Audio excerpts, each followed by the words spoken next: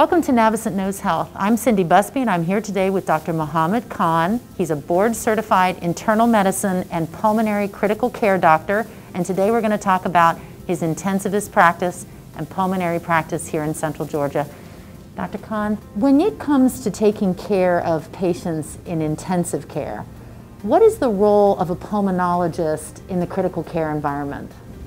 I think there's a lot of overlap. So if you think about it, most of these patients who are coming to the ICUs will have breathing problems, respiratory problems. That means they would be on some level of oxygen. They could be on life support like ventilators. They could be on BiPAP, which is like a big mask that you put people on. They can have pneumonias. They can have fluid in their lungs. So there is a lot of overlap. And as a pulmonologist, I mean, I feel like I have the understanding of what's going on with their lungs, because lungs and this body cavity over here, you have your heart, you have your body, you have your lungs. I mean, blood circulates through here. So a lot of things are, correlated. So I feel like there is a huge role. Procedures, for example, a lot of these ICU patients would require procedures like bronchoscopies, intubations, chest tubes, and as a pulmonologist, I can provide all those services as well. When it comes to what a pulmonologist works on, is it strictly the lungs, so anything that affects your breathing or, like you said, coughing, all those things, is it only really associated with just lungs, or is there another part in terms of circulation? So pulmonologist, is, chest medicine. That would include a lot of pulmonary diseases, but we have to realize that just because somebody has lung problems, they would not have other problems. These are interrelated, right? For example, many of our COPD patients, chronic obstructive pulmonary disease patients, emphysema patients who have been on long-term steroids can have osteoporosis, which is, their bones can get weak. A lot of them can end up having thrush in their mouth.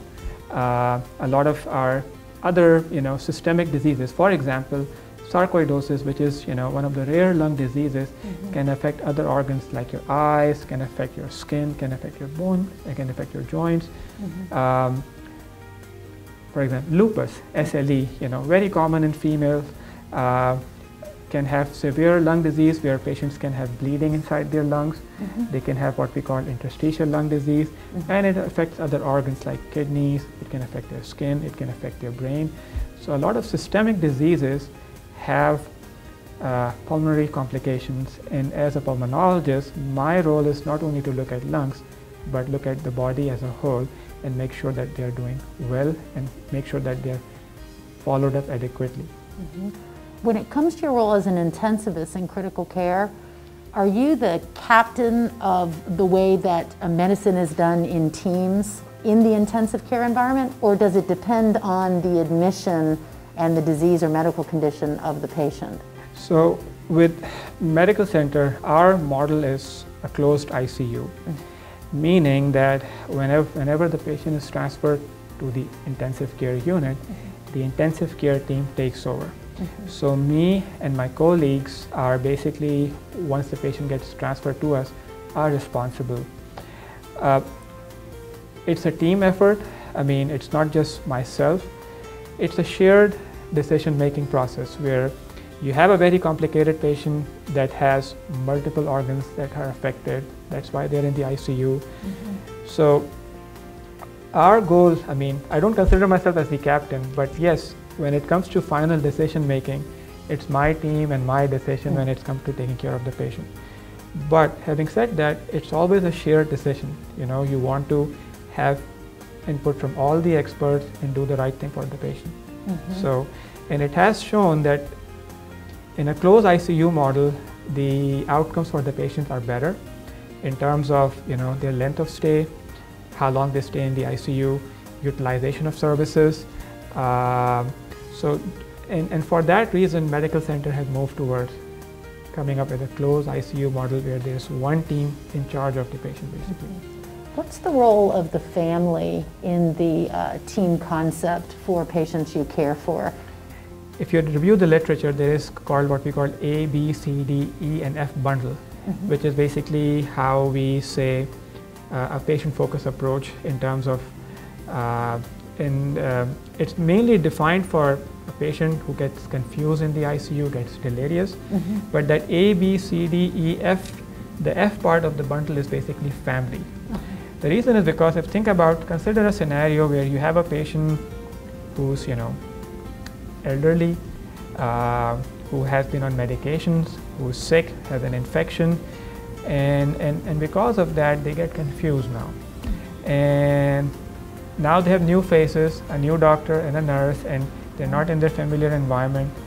And I think it gets very important to see familiar faces, hear familiar voices, see their loved ones. I think that becomes very important as family members. I consider family members as part of the team.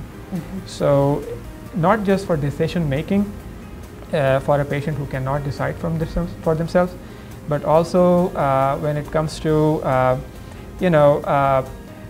because remember, once the patient gets better, they go home, it's the family member who has to take care of the patient. And if they are involved and know that my father has hypertension, diabetes, he's recovering from an infection, he has very high risk for fall.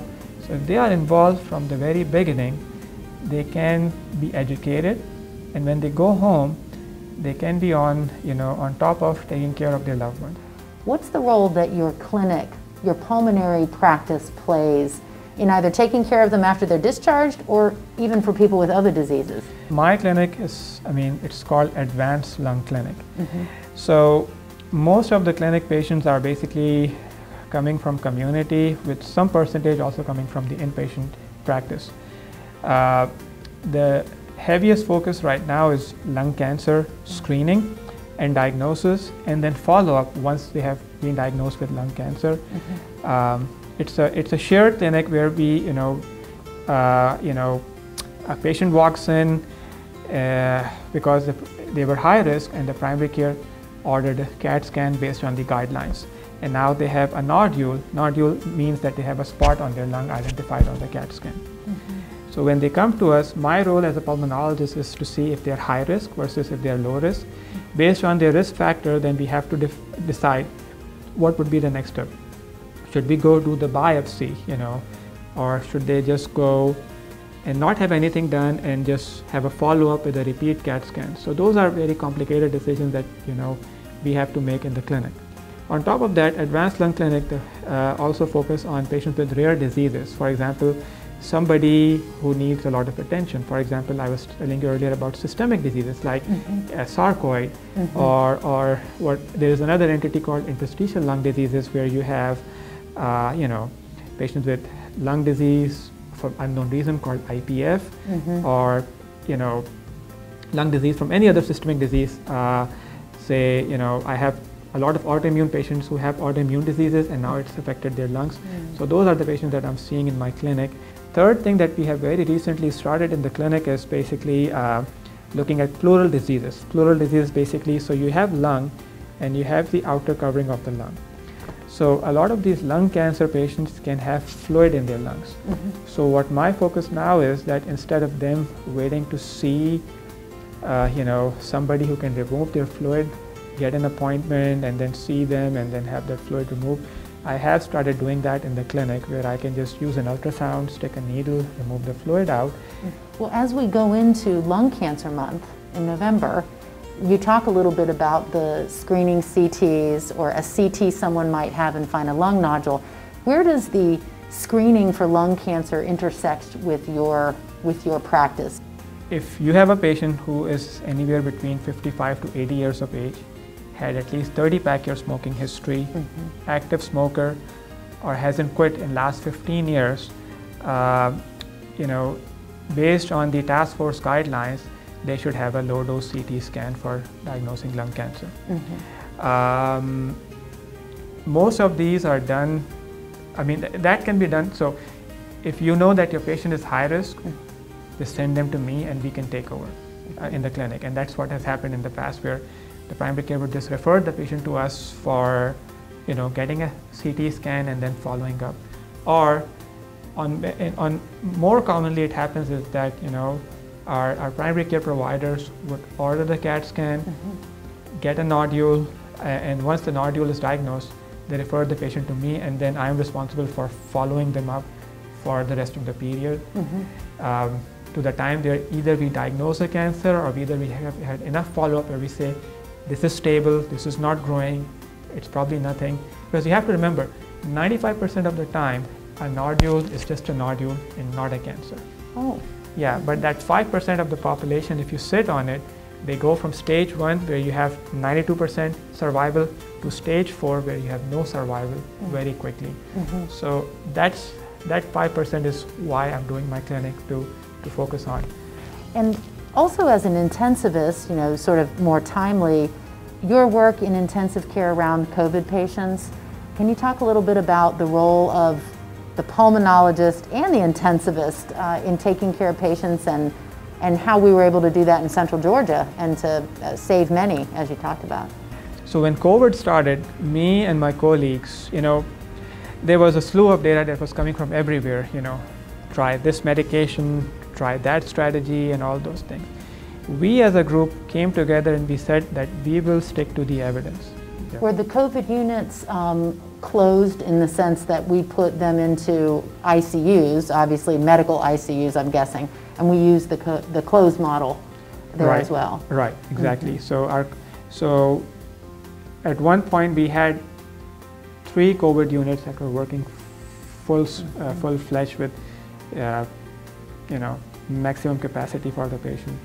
And yes, they were closed, and once they got transferred out to you know, floor, my the floor doctors will follow up, and then you know, eventually they get discharged, and some of them, not all of them, but some of them I would see in clinic as well, basically. So. That was going to be my follow-up question. So if you're seeing some of those COVID patients in terms of long-term effects, do you think this is going to be a new demographic of patients that you will see in your clinic practice as well? So again, the answer is unclear, but studies that have come out have suggested that a lot of young patients have had symptoms for many months even after they had the virus clear.